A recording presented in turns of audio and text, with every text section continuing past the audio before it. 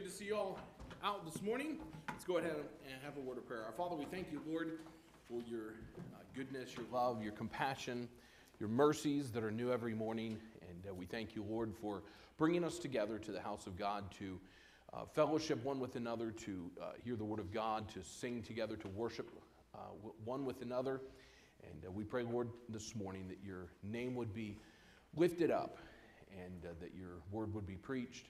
Speak to our hearts, Lord, through the word of God, and to help us to be better Christians because we are here today, and to help us to go and preach the gospel in our community and reach lost souls for Christ. And we'll thank you for all that you do. In Jesus' name, amen. You may be seated.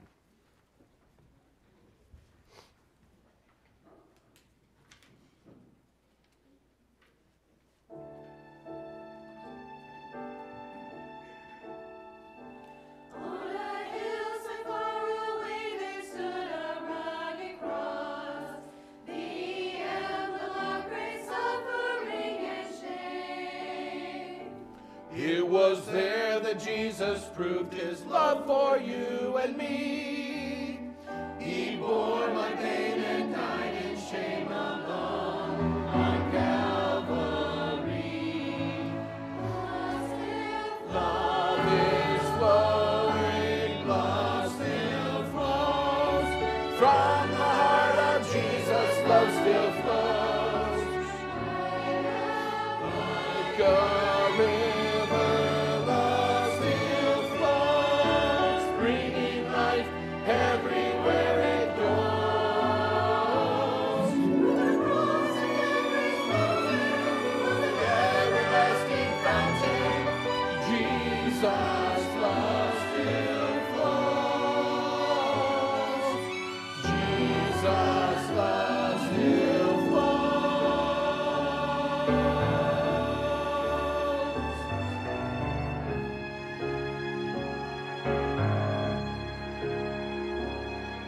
I fall in sin and disappoint my loving Lord, and my broken heart cries out to God in prayer. Though I know I'm so unworthy of my Savior's love, my Jesus brings me cleansing, and I find forgiveness there.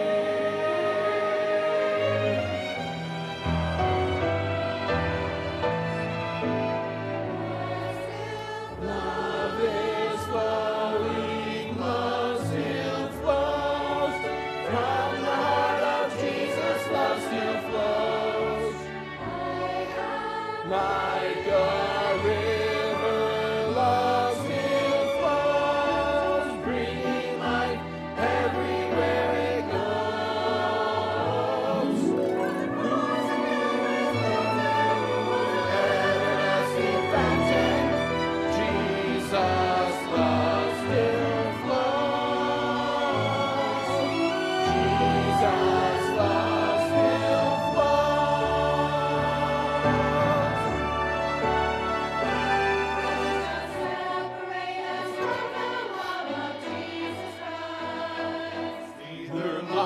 death, nor suffering and pain.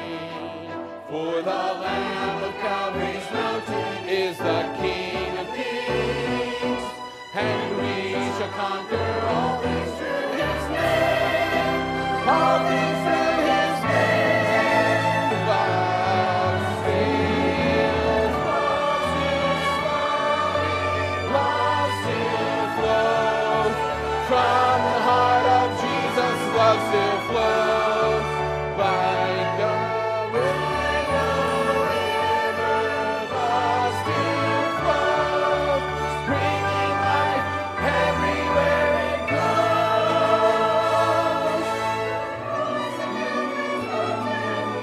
Everlasting fountain, Jesus' love still flows. Jesus' love still flows. Jesus' love still flows. Love still flows.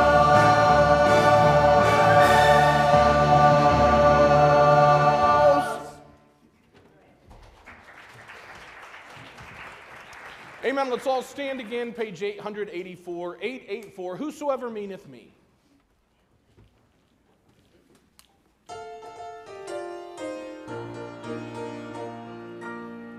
I am happy today and the sun shines bright. The clouds have been rolled away. For the Savior said, whosoever will may come with him to stay. Whosoever surely meaneth me, surely meaneth me, oh surely meaneth me. Whosoever surely meaneth me, whosoever meaneth me. All my hopes have been raised, oh his name be praised, his glorious will my soul. I've been lifted up and for sin set free, his blood has made me whole. Whosoever surely meaneth me, surely meaneth me, oh surely meaneth me. Whosoever surely meaneth me, whosoever meaneth me. Oh, what wonderful love, oh, what grace divine, that Jesus should die for me. I was lost in sin, for the world I'd mine, but now I am set free. Whosoever surely meaneth me, surely meaneth me, oh surely meaneth me. Whosoever surely meaneth me, whosoever meaneth me. Amen. Shake hands with the folks around you.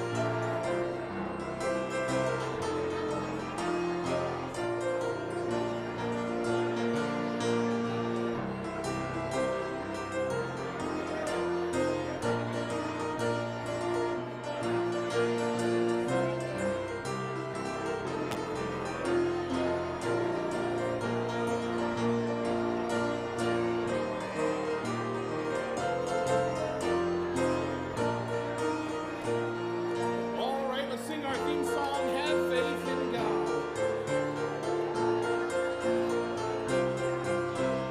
Have faith in God each and every day.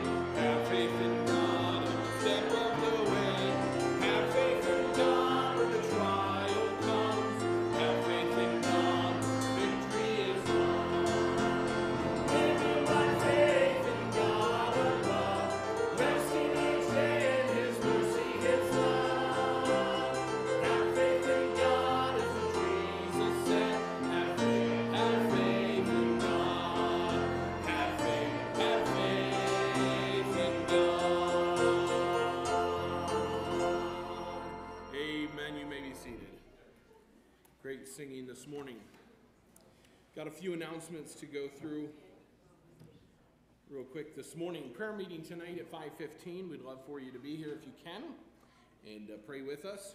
We have a ladies' prayer meeting and a men's prayer meeting and down in the hallway here, and so we'd love for you to be a part of that. If you're able to make it, Senior Saints prayer meeting Tuesday at 10 a.m. And again, we'd love to have you for that. You know, prayer is what moves God to move people. Amen. And so it's prayer is important. It helps bring the church together, and the work of God goes forward when we pray. So let's pray together. Wednesday night, we have our prayer time as well. Come for that.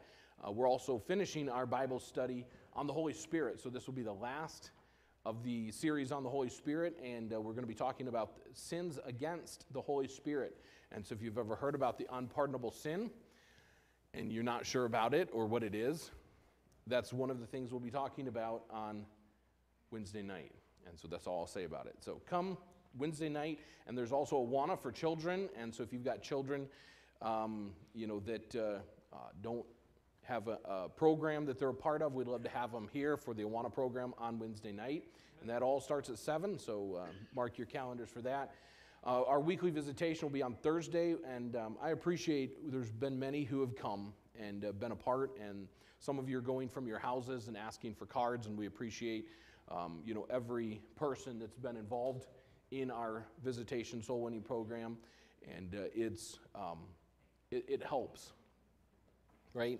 The Bible says, go ye into all the world and preach the gospel to every creature. We had our missions conference last week. We left the flags up this week because I wanted to, we're going to collect our faith promise cards here in a little bit again, but I wanted to leave those up to, continue the vision for our missions. But it's not just giving to the missionary, it's going while we're here. Amen. We're going to preach about that a little bit this morning. Our track challenge. Team Caldwell. So far, this is of last week, so we don't have numbers yet for this week till tonight, hopefully. So tonight, hopefully, we'll have our numbers. But Team Caldwell, 468. Team Norman, 568. And the best for last, of course, Team Turner, 318. And total, with all three teams, 1,354 tracts that have been given out. So that's a blessing. I mean, we still got one week left of numbers to collect, and so we'll see. But that's pretty close. That's going to be pretty close to our goal of 2,000. And so I appreciate everybody who has been a part of that and passing out tracts. And it's part of giving out the gospel. Amen. It's a way we can give the gospel. I know pastors who are pastoring churches today because somebody handed them a gospel tract. They may not have had time to listen, may not have had time to just in passing, may not have had time to present the whole gospel, but that tract, they read that and they got saved. So they do work. Amen. Anyone graduating this year, whether from college or from high school, make sure you connect with Miss Teresa this week if possible, please. So make sure we get everybody included. And so please make sure to do that either today or this week sometime so that we can make our plans for our June 12th graduate reception. And then, of course, mark your calendars for that. We want you to be here when we honor you. Amen. And today is the last day to sign up for and get your payment in for the Ladies' Day. So please see Teresa. She will be in the back lobby after church is over. And if you haven't signed up, you can catch her in the lobby right immediately after church. Church elections will be held May 18th, and we'll be saying more about that shortly. The names of those that will be nominated will be announced on Wednesday after our board meeting on Tuesday. And so keep the May 18th will be the elections for that. Men's Cookout is scheduled for Saturday, June 18th, and we're excited about that. And that's going to be held at Irvin Park this year. And we've got some good things in the works for that. If you have a cornhole game, I mentioned this last week, and of course told you all I had the Big M, cornhole game. So I think somebody's got a Penn State one. And anyway, so if you've got a cornhole game, see me so that we can coordinate and make sure we have enough for what we want to do that day. And there'll be some other activities as well. But looking forward to a good time Saturday, June 18th. And then we will be having a meeting on Tuesday the 10th. So that's a week from this coming Tuesday for all sportsmen or sportswomen.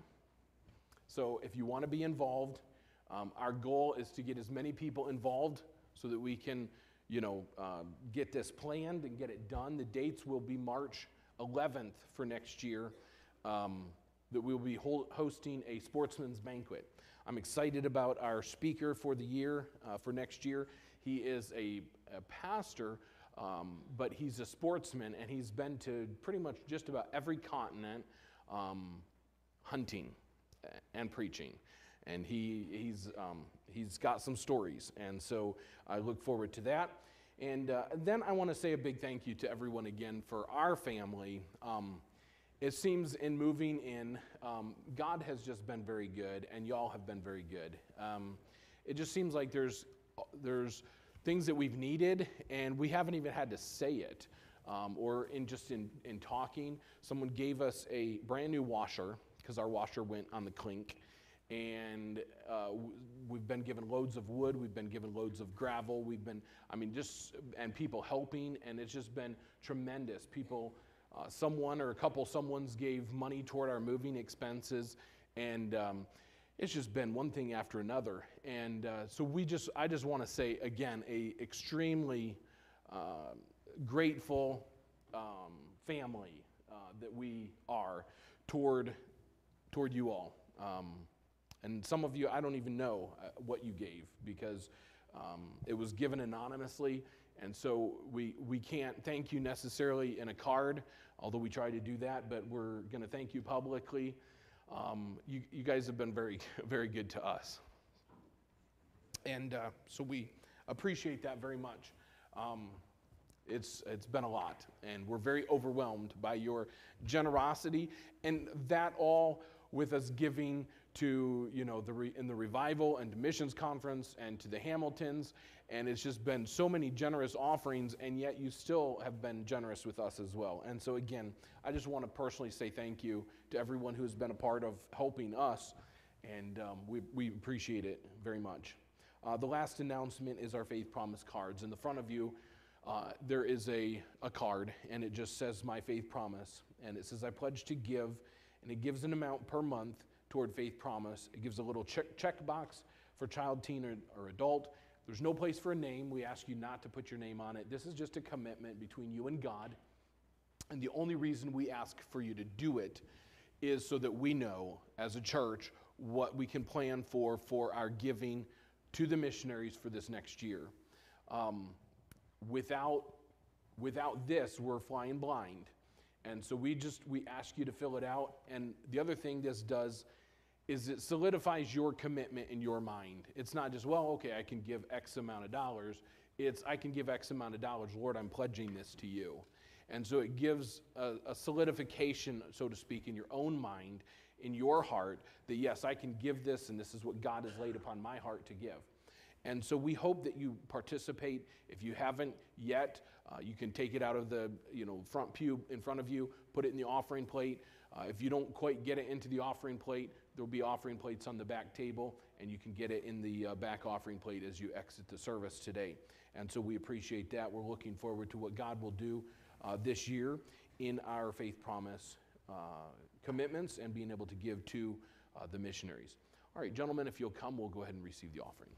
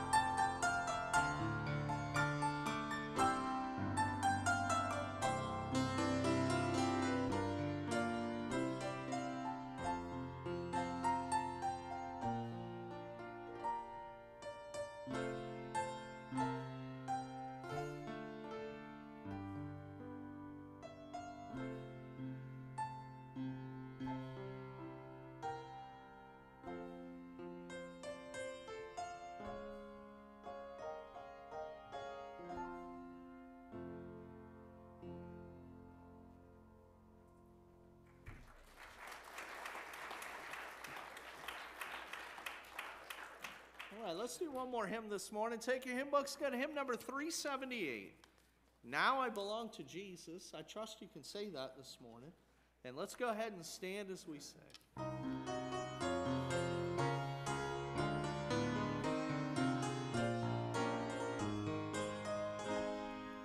Jesus, my Lord, will love me forever. From him no power of evil can sever. He gave his life to ransom my soul. Now I belong to him. Now I belong to Jesus. Jesus belongs to me. Not for the years of time alone, but for eternity. Once I was lost in sin's degradation.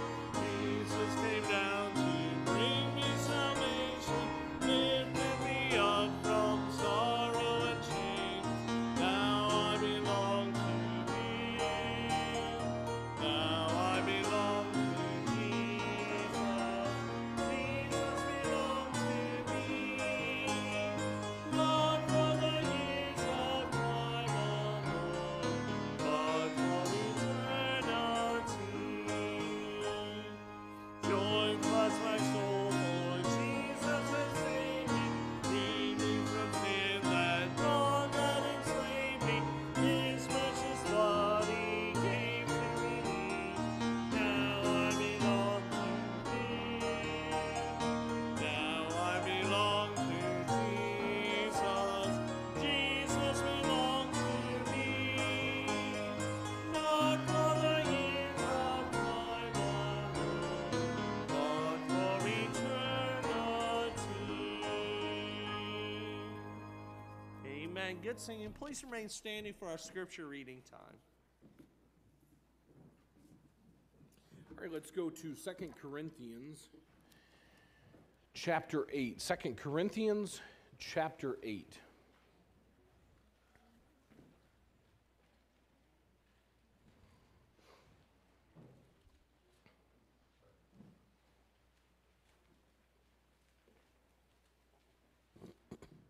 Second Corinthians chapter 8, and I want to begin reading here in verse 1. The Bible says, "Moreover, brethren, we do you to wit of the grace of God bestowed on the churches of Macedonia, how that in a great trial of affliction, the abundance of their joy and their deep poverty abounded unto the riches of their liberality. For to their power I bear record, yea, and beyond their power they were willing of themselves, praying us with much entreaty that we should receive the gift and take upon us the fellowship of the ministering to the saints. And this they did, not as we hoped, but first gave their own selves to the Lord and unto us by the will of God, insomuch that we desired Titus, as he had begun, so he would also finish in you the same grace also. Therefore, as ye abound in everything, in faith and utterance and knowledge and in all diligence, and in your love to us, see that ye abound in this grace also." And then I want us to notice verse 8. The Bible says, "I speak not by commandment, but by occasion of the forwardness of others, and to prove the sincerity of your love." Our Father, we thank you, Lord, for your goodness, your blessings, your love to us. And we pray that you would bless the message this morning. Help us, Lord, as we look at this passage of Scripture and think about our faith promise commitments that we have made or will make. And Lord, help us to be strong in our giving to the world missions, to the cause of Christ, to the preaching of the gospel. And we'll thank you for all that you do. In Jesus' name, amen. You may be seated.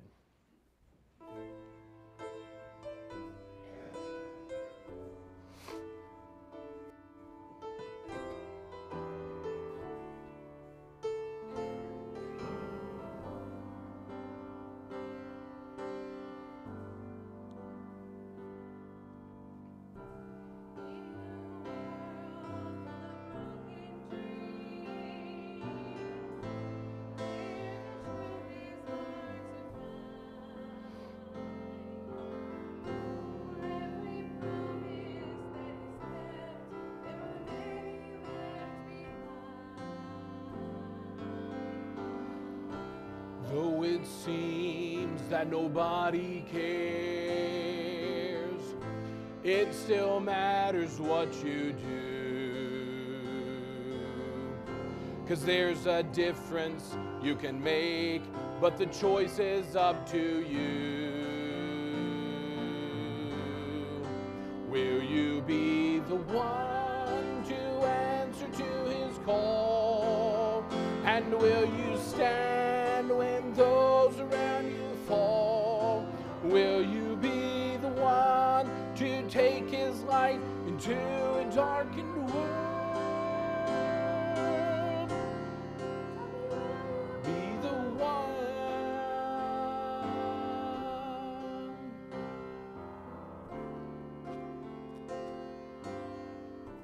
Oh, sometimes it is hard to know who is right and what is wrong. And where are you supposed to stand when the battle lines are drawn? There's a voice that keeps calling out for someone who's not afraid to be a beacon in the night to a world that's lost its way. Will you be the one to answer to his call? And will you stand when those around you fall? Will you be the one to take his light into a darkened world? Tell me, will you be the one? There are some battles we must fight from day to day, yet the Lord provides the power for us to stand and say,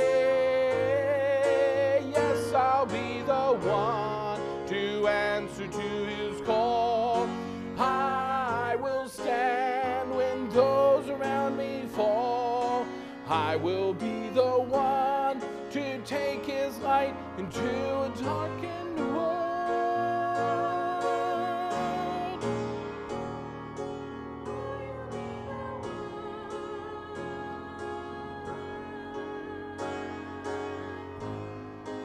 I will be the one, the one.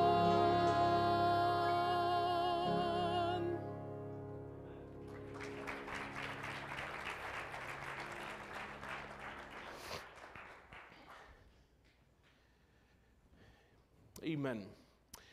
Junior church can be dismissed.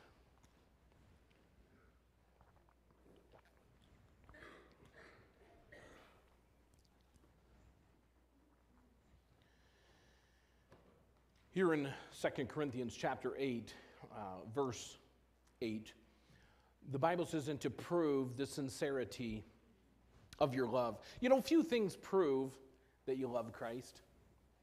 Few things prove that we love God, that we love him supremely, that God is first place in our life, that God is supreme in our lives, that God is sitting on the throne of our lives, so to speak.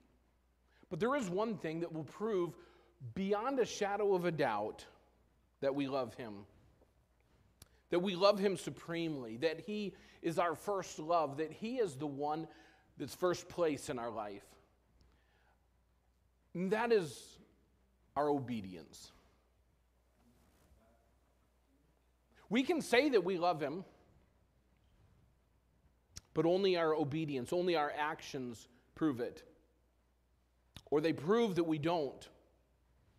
Our obedience shows without a doubt that we love him. Our obedience shows anyone watching whether our love for Christ is real. You know, often we look at Christianity and we look at the Bible, or people do, and they say, well, it's just a bunch of do's and don'ts. It's just a bunch of things that, you know, we should do or shouldn't do, and it's just not for me. You know, everywhere we look in life is full of do's and don'ts. We live in a country of laws. We live in cities with laws. We go to school with laws. We go to work with laws. Everywhere we go, there's do's and don'ts. So let's put that aside for a moment because it's really an invalid point. Our obedience is what shows us and shows the world around us that we love God. You can say that you love your wife, gentlemen, but if you don't ever do anything for her, there's going to come a time when she doesn't believe you anymore. Right? If we don't, prove our love. If we are not proving our love, if we're not doing something for our wife, she's not going to think we love her anymore. And you can reverse that with the wife to the husband, etc. What am I saying? Our love, people see, the world around us sees that we love God. Why? By our actions. By what we do, by our obedience to Christ. Men, I'm not saying you should obey your wives. I'm just using it as an example. Okay, that wasn't that funny, I guess. Okay. In 1 Corinthians, the Bible says, though I speak with the tongues of men and of angels and have not charity, I'm becoming as a sounding brass or a tinkling cymbal.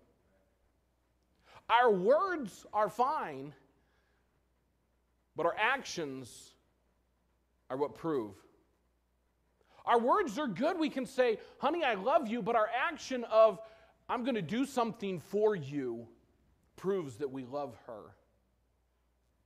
We can say all day long, I love you, Lord. But it's just sounding brass or a tinkling cymbal. It's just words. It's just air. Unless we can back up our prove with our actions, with our obedience to Christ. The Bible says in verse 2, and though I have the gift of prophecy and understand all mysteries and all knowledge, and though I have all faith that I could remove mountains and have not charity, I'm nothing. So here again, we can be a great orator. A person could understand prophecy and be able to, and this was back in the apostles' day. We don't have the sign gifts today, but a person could tell the future and could be able to do all this stuff and have great faith so that we could remove mountains. And he says, and if we have not charity, we're nothing. And then in verse 3, he says, and though I bestow all my goods to feed the poor, and though I give my body to be burned. He's talking about an incredible sacrifice to give everything. Remember the rich young ruler in the Bible, and he came to Jesus, and what shall I do to inherit eternal life? And Jesus said, you got to keep all the commandments, you got to do all this. And he says, I've done all that. And he said, well, okay, go sell all that you have and give it to the poor. Come follow me. And he's like, he went away sorrowful. Why? Because he had great riches. He wasn't willing to do this, and though I bestow all my goods to feed the poor, and though I give my body to be burned, and have not charity, it profiteth me nothing. At the end of the day, if we sacrifice yet not in obedience, it profiteth nothing. And so our love for Christ is shown by our obedience. We can't say that we love him and do not keep his commandments. If we love him, we will prove that by our obedience. Jesus said in John 14, verse 15, if ye love me, keep my commandments. And then John said in 1 John 2, verse 3, and hereby we know, we do know that we know him if we, what? Keep his commandments. Verse 4, he that saith, I know him and keepeth not his commandments, he is a liar and the truth is not in him. Let me read that again. He that saith, I know him and keepeth not his commandments, he is a liar and the truth is not in him. But whoso keepeth his word, what is that? Obedience. In him verily is the love of God perfected. Hereby we know that we are in him. So we can say, I love you, Lord, But let me ask you a question this morning. Do your actions prove your love for God? Do your actions prove to people around you that you do love God? Now, I'm going to say some things this morning, and I'm not trying to offend people, and so this is just the Bible. I'm just going to preach the Bible this morning, okay? The Bible says, not forsaking the assembling of yourselves together as the manner of some is, and such the more as you see the day approaching, and so much the more as you see the day approaching. We're to not forsake the assembling of ourselves together. What is that? That means we're to be in church. Growing up, my dad was a Baptist preacher, and so I get it.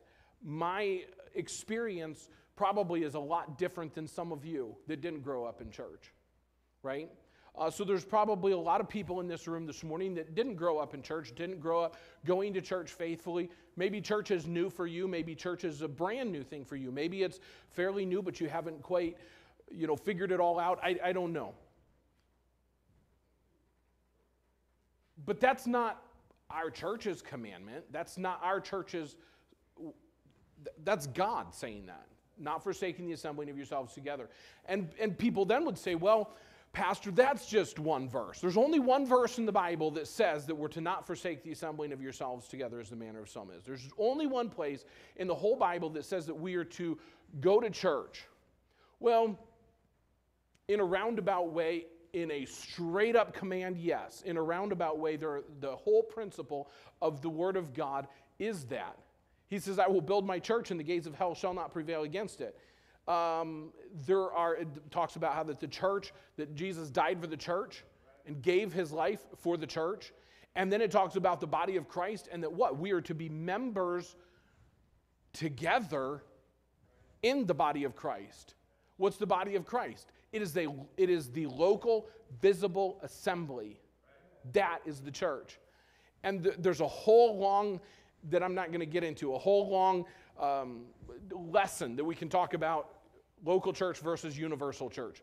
The universal church cannot assemble, so you cannot call the universal conglomerate a church. So we'll just throw that out right now. The word church comes from the Greek word ekklesia, which is a called out assembly. So the word church itself is an assembly of people. So there's no such thing as a universal church, okay? So when the Bible talks about the broader everybody who's saved, it talks about the bride of Christ. So that's a whole study that we'll do someday, all right? But just understand that when the Bible says, my wife's laughing, I've said that a few times. We're going to do a study on that. We're going to, anyway. And so she's down here laughing because she hears me say that again. We're going to do a study on that one day. Amen. One day we will. Hopefully I have a lot of years to cover all the stuff that I want to cover. Wow. And so the Bible is full, the New Testament is full of teaching of the New Testament and gathering together. The early Christians in the book of Acts, you will find them gathering together on a daily basis. Now, I understand that not everybody came to every house. There was thousands of new Christians at that time, and they were gathered together. They literally had church like every day all over the place. I just mentioned I was born, my dad was a Baptist preacher, and so 9 months before I was born, I was in church every Sunday. We were taught that you go to church every time the doors were open. In fact, I'll tell you a secret, probably not many people know this, maybe one or two in this room would actually know this. My dad was not, he didn't believe in Christmas. He didn't celebrate Christmas. He believed in the birth of Christ. Don't misunderstand me. We didn't celebrate Christmas growing up. We didn't do gift exchange and all that kind of stuff. We didn't set up a tree. But we went to a church that set up trees at Christmas. We had Christmas parties at school, at the Christian school. We had we had a Christmas cantata. We had a school Christmas play. We had all kinds of Christmas things. We had Christmas caroling at our church. And you know what my dad's philosophy was? We're personally not going to celebrate Christmas. Now, I do. My wife and I do. Our kids do. That's something my dad chose. We've chosen a different path in that regard. But my dad said, we're not going to celebrate Christmas because of the origins of Christmas, etc. And you can look at that and whatever. It doesn't, I don't think it matters today in today's culture. Here's what I'm saying. We didn't celebrate Christmas, but at every one of those church functions, even though they were Christmas, we were there. You know why? Because my dad's philosophy was when the church doors are open, we're there. Now, I know I'm saying a lot, and I'm really putting myself out on a limb this morning by doing this. But here's what I'm saying. Church attendance is obedience to God. It's not a man-made, people talk about, oh, well, church is man-made. No, it's not. Look, if you, and people say, oh, I stay home and study the Bible. Do you? Because if you do, then you'll come all throughout the New Testament, you'll find over and over and over and over and over and over again, the church, the church, the church, the church, which is a called out assembly. It's a group of people gathering together to worship together, to what? Edify one another. You can't edify me and I can't edify you if you stay at home. Someone came to me the other day and said, Pastor, I don't like the live stream because it takes people out of church. It allows them to stay at home and gives them the option to stay at home. And I said, the truth is I'm with you on that. I don't like the live stream because of that, but I like the live stream in the fact that it gives people who can't come to church an option to hear it, right? But the truth is if you use live stream as an option to not come to church, you're using a crutch. The church gathers together. The church is right here. It's us. It's not this building. The early Christians, in many cases over the first few centuries, they gathered together in caves. They gathered together in the forest. And they gathered together in people's homes. They did whatever they could because they couldn't build a church building, put a sign up, and say, this is our church. It would have been destroyed in the early days. The preachers and the people would have been thrown in prison. So they had to gather in secret, but they did it just the same. What about Bible reading? I mean, we could go through the Bible today and show verse after verse after verse after verse of Scripture that says that we're to read our Bible, that we're to hide its words in our heart, that we're to read and memorize and study and know the Scripture. I say all that, and there's so many more things that we could come out with obedience and talk about biblical obedience of our church. But here in this passage, we find a very specific obedience, that is shown to prove the sincerity of our love, and that's what he says. So he talks in the first 7 verses about the grace of giving or grace giving. Of giving this church that gave beyond their power, this church in Macedonia that gave out of their deep poverty. I highly doubt there's anybody here this morning or in our culture in America that has deep poverty. Even those who say that they're poor or would fit the bill of being in what we would call today poverty still have a smartphone that probably would retail for $1,000. Right? So none of us in this world are in deep poverty. But here in this passage, they didn't give out of their abundance that they had. They gave out of their deep poverty. They didn't give a token because they had so much to give and they could give generously in man's eyes because they had a generous amount to give. They gave out of their deep poverty. This obedience is not just the typical go to church, read your Bible truths, but it's an obedience that requires a sacrifice to complete. It's a sacrificial giving. However, God does not want our sacrifice in replacement of our obedience, but He wants our sacrifice in our obedience. The Bible says to obey is better than sacrifice. That means that God does not want us to give instead of going, but while we are giving, we are also going. We don't give to the mission field so that we can sit at home and do nothing. We give to the mission field so that someone can go where we can't go. But in the same time, we're supposed to be going here. We are supposed to go into all the world and preach the gospel. You know, I love it that many of you have picked up those gospel tracts. We've passed out probably, in the last month, we've passed out probably close to 2,000 tracts. That's awesome. That you're going and that you're giving it. Even though you may not be able to reach that person personally, you're giving that out to them. You're giving the gospel to someone. But I already know we printed 5,000 tracts. So I know, and people were giving them out before. We had 3 boxes. We're halfway done with the 3rd box. That means either somebody's hoarding them at home or somebody's giving them out. And that makes my heart good, because we're obeying the command of the Lord to give out the gospel. You may not be able to go door to door right now. Some of you have physical ailments, and I understand that. You may not be able to do the visiting that you would like to do, or the visiting maybe that some of us as a church can do, but maybe you can pray for us as we go. You can hand out a tract as you go through your daily life to your doctors and your nurses and the people you come in contact with, and at Walmart grocery pickup. I've been to Walmart grocery pickup 3 times.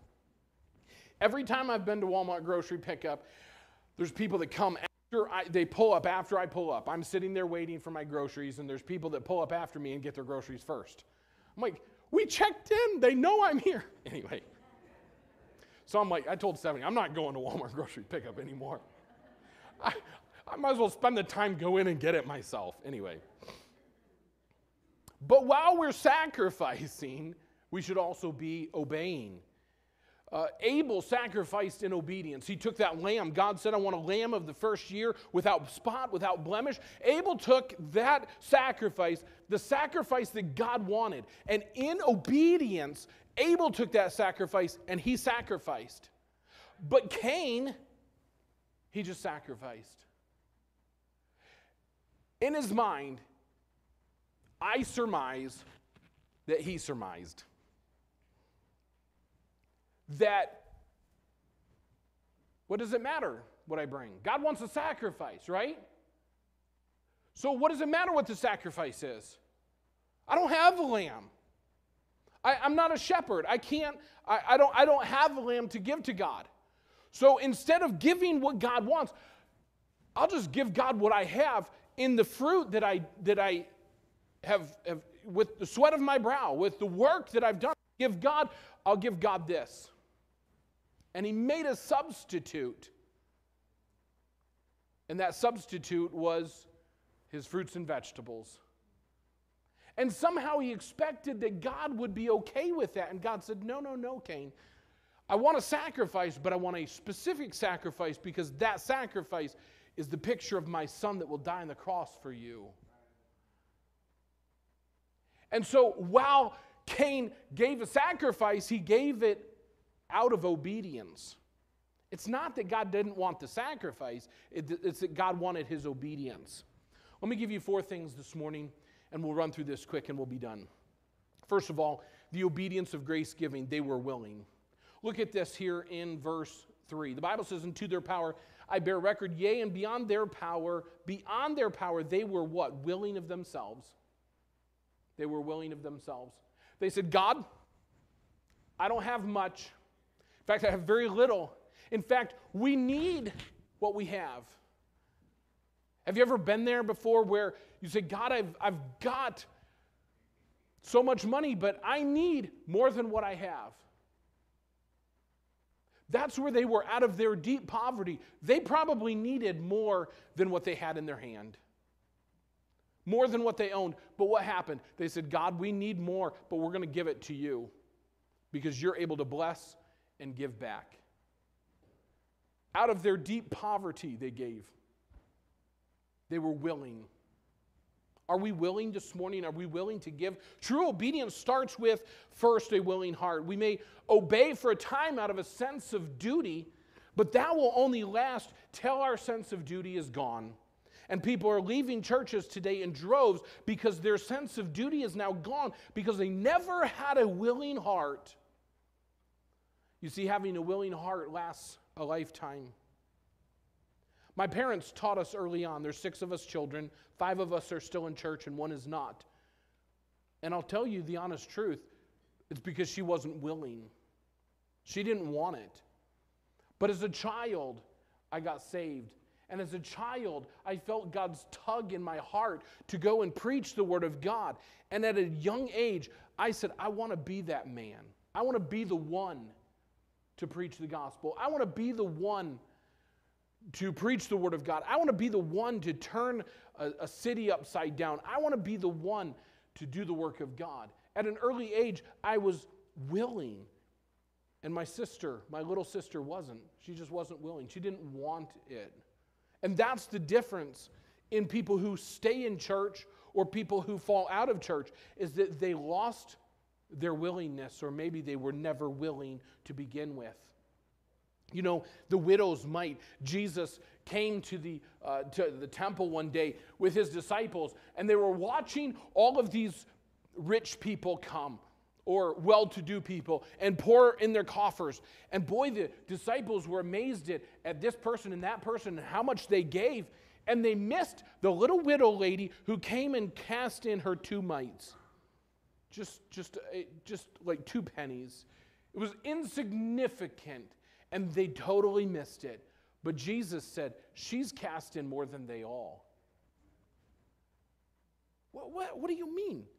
She only put in 2 mites. She only put in a tiny little bit. How is that more than they all? Jesus said, because they gave out of their abundance. They gave because they have tons, and they gave a small portion of what they had. But she gave in everything she had. She gave everything to God. So yeah, she gave more than they did. How convicting. You know, we may never give everything that we have, but we can always give more. Our faith increases when we are willing to do what God is asking of us. 2 Corinthians 10, verse 12, for we stretch not ourselves beyond our measure, as though we reach not unto you, for we are come as far as to you in preaching the gospel of Christ. So this is the church at Corinth. So Paul has come as far as Corinth in preaching the gospel. Verse 15, not boasting of things without our measure, that is of other men's labors. So he's like, we're not talking about what everybody else has done, but what we have done. We've come as far as you to preach the gospel, but having hope that when your faith is increased, we shall be enlarged by you. So he's talking about them giving and them being able to help Paul enlarge their coast and enlarge what they're doing. And he says in verse 16, to preach the gospel in regions beyond you. That we can go beyond you, that we've already stopped preaching the gospel as far as you, but we want to go beyond that. We want to go further in preaching the gospel. And what is it going to take? It's going to take your ability to help us get to that place. And when a missionary comes to our missions conference or to our church, basically, in essence, they're saying, hey, you can only go so far. You've gone to where you are in preaching the gospel, and the missionary's job is to go where we can't go, to go to the regions beyond, to go further, to preach the gospel in the regions beyond you. And it takes our willingness. So, number 1, they were willing. Number 2, they gave beyond their power. True giving starts when we give beyond what we feel comfortable with. We can give tokens to Christ to make us feel good, and some Christians will do that. They'll put in a few dollars in the offering plate, and they'll feel good about themselves for a moment, but the true Bible giving comes with sacrifice. Philippians 4:17, Paul said, not because I desire a gift. It wasn't that he wanted the money. It was, he said, but I desire fruit that may abound to your account. When missionaries come to our church and other churches, it's not, yes, they're asking for money. They're asking for us to support them, to send them somewhere. But they're asking for us to partner with them, not so much that they would have money to go, but that we would be able to invest in eternity. And we have to change our mentality sometimes, because our mentality is that we're giving to the missionary so that they can go. No, we're investing in eternity. We're investing in fruit that will abound to our account, and every dollar that we spend, every $10, every $100, every $1,000 that we spend supporting missionaries is that much fruit that abounds to your account, to the church account, to us who are giving and pledging and giving what we can. But it's beyond our power.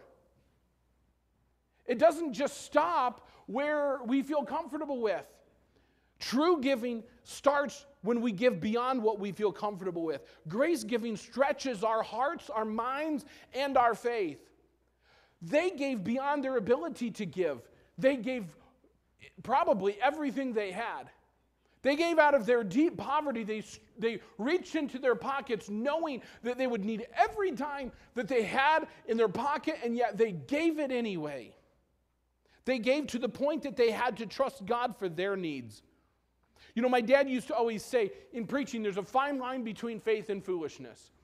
And hopefully we'll never cross that line.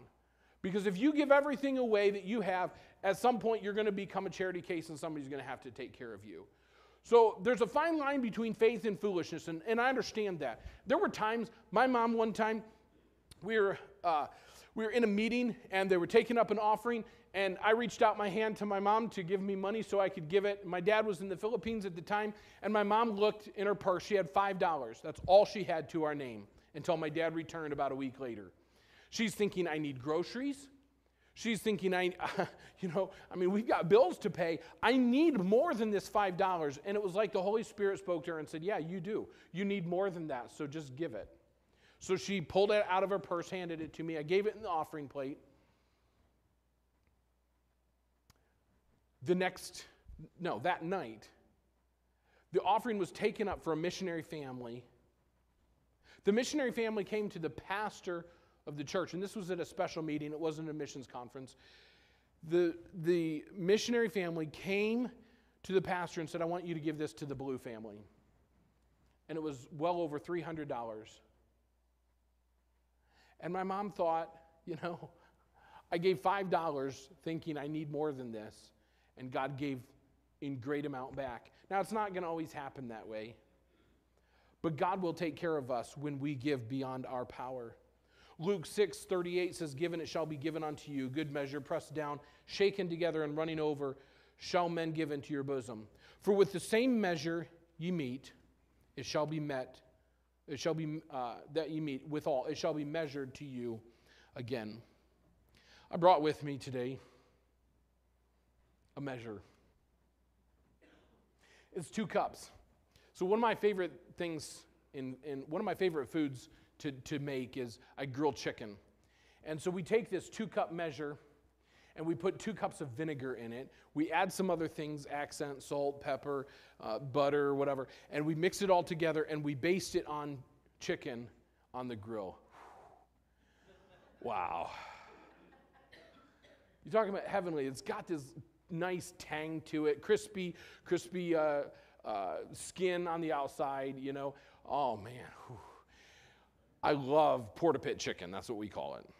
I don't know where we got this recipe, but it's good. Worcestershire sauce, about 2 tablespoons of Worcestershire. So I've got a 2-cup measuring thing here. Now, how many of you would love to have God's blessing that much? You'd love to have that much of God's blessing in your life? Oh, okay. I mean, don't you want more? I mean, I look at this and I'm like, no. I want a bigger portion of God's blessing in my life. Amen? How about this one here? I mean, yesterday, a bunch of men got together and we cleaned out alongside the drive and the parking lot out here, and we hauled about 20 of these buckets loaded with gravel, and we hauled them up out here, put them in the back of a pickup truck, and the guys took them up here. And that's pretty heavy. I mean, you carry a load filled with gravel, those are pretty heavy. And that's pretty good. How many of you would love to have God's blessing in this measure? It's definitely better, isn't it? I mean, that's not saying, nothing to sneeze at.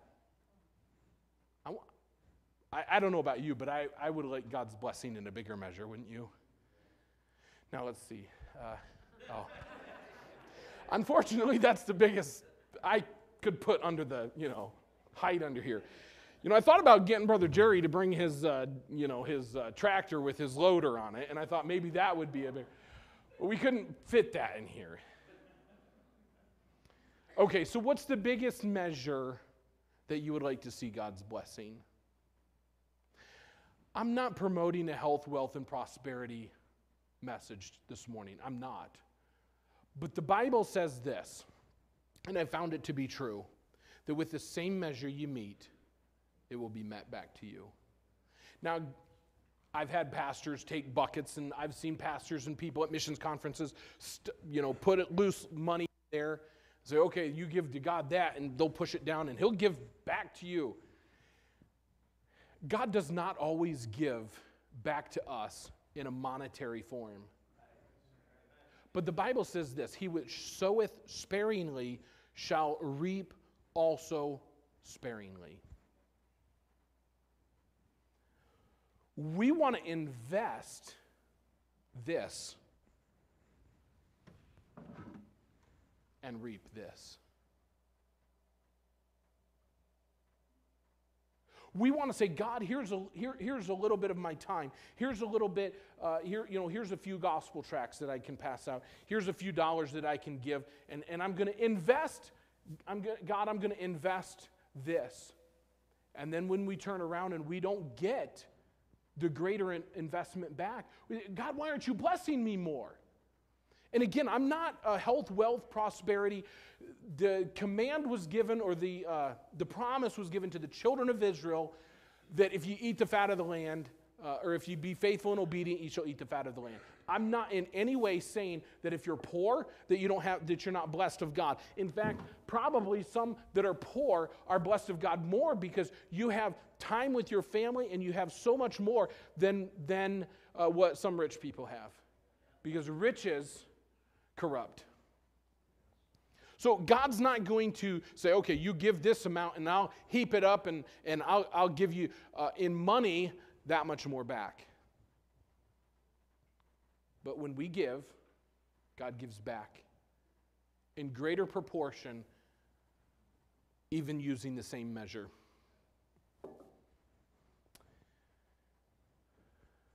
And then number 3, they gave themselves. The greatest key to sacrificial giving is first giving yourself.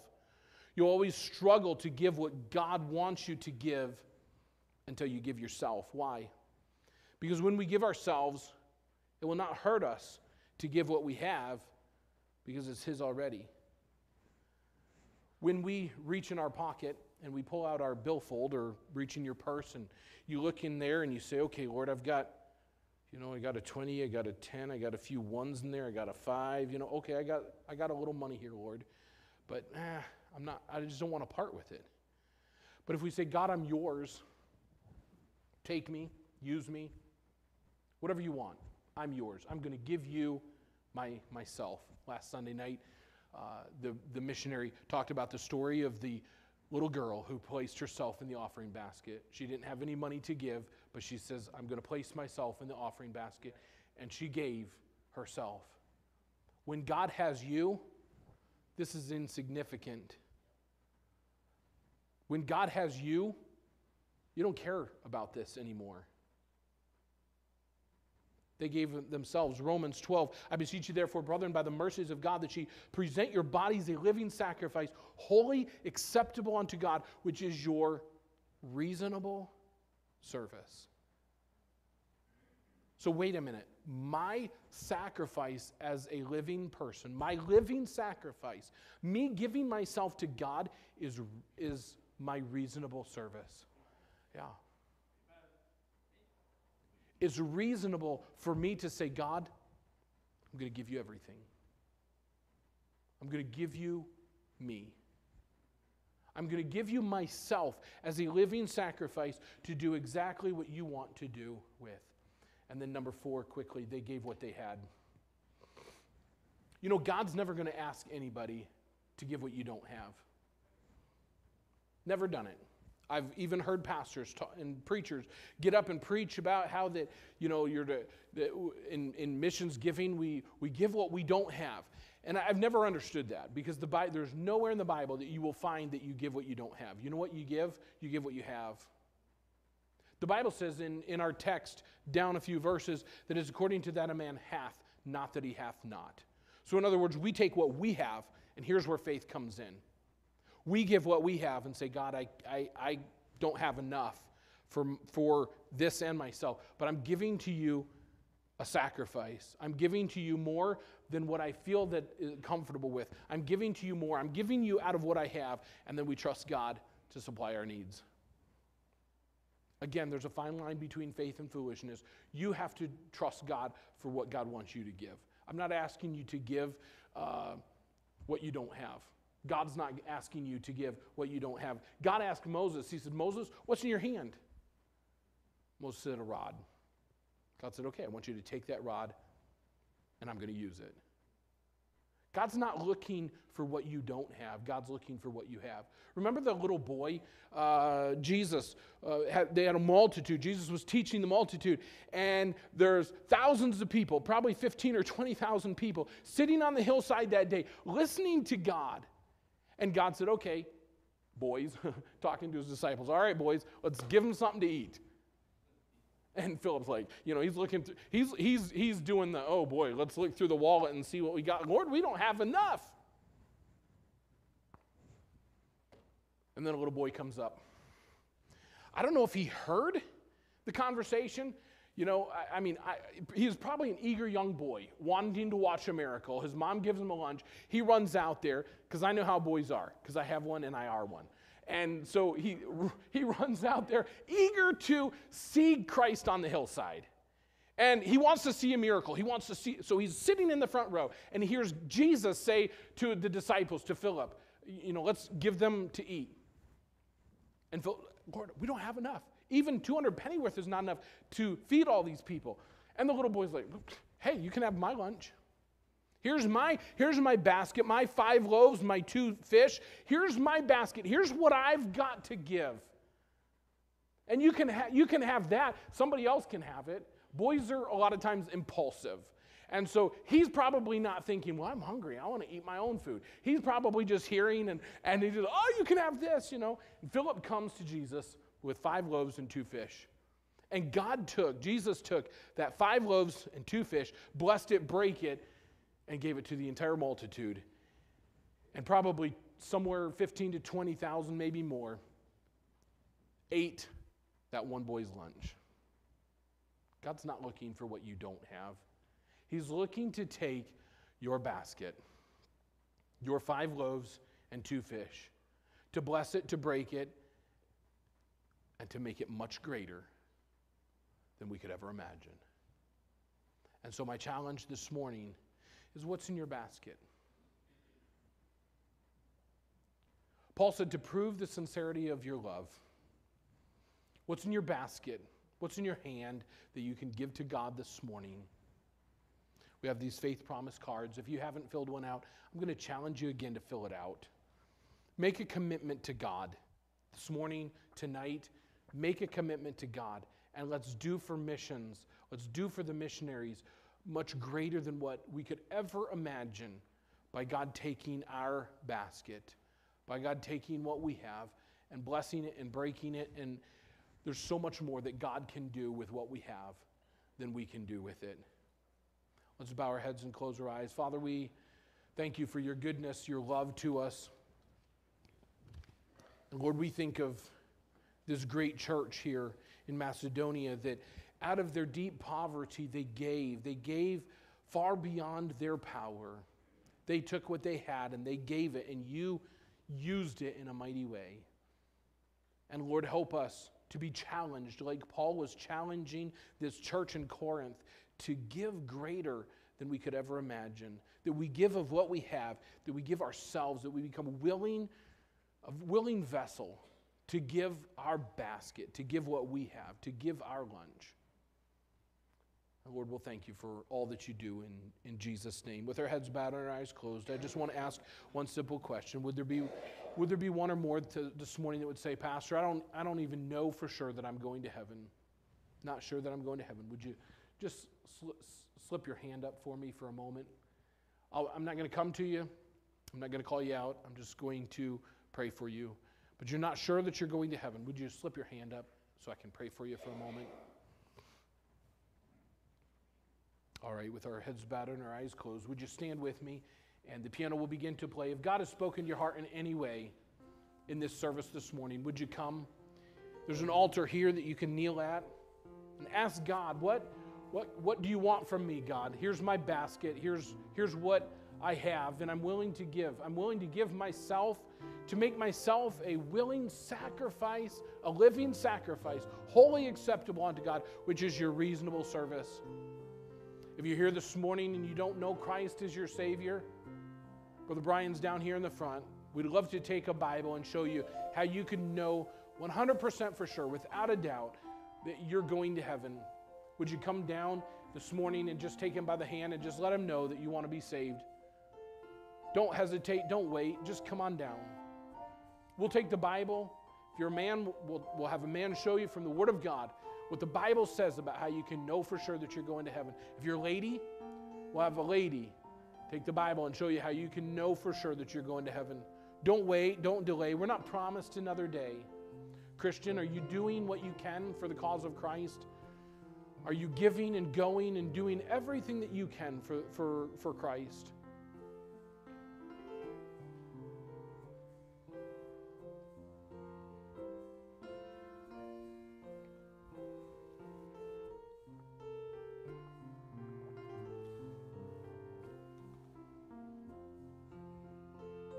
Maybe you were convicted about the part of obedience in your life. Are you proving your love for Christ by your obedience?